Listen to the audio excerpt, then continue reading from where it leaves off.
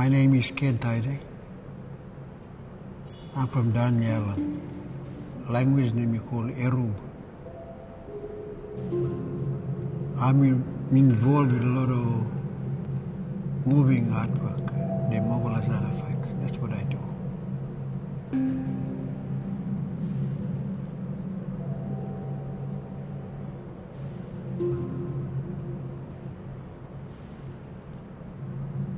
The diary, I make this one, it represents Thaiday Island, myself.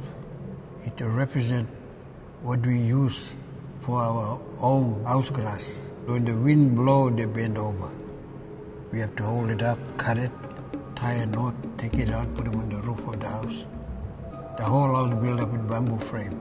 That's what this one design all about. The feathers around represent little fish. You don't see this from Torres Strait, anywhere in Sydney, Melbourne, Brisbane, in Australia. Overseas where I travel, there's no headdress like this one. One of its kind that moves. Now the dance, my father was one of the best from Danley, choreographer. The dance about the shark.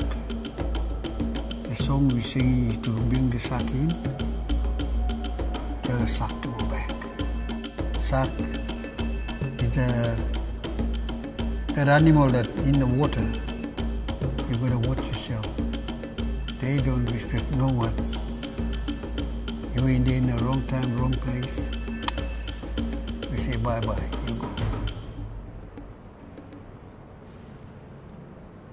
Solo exhibition is something special for me.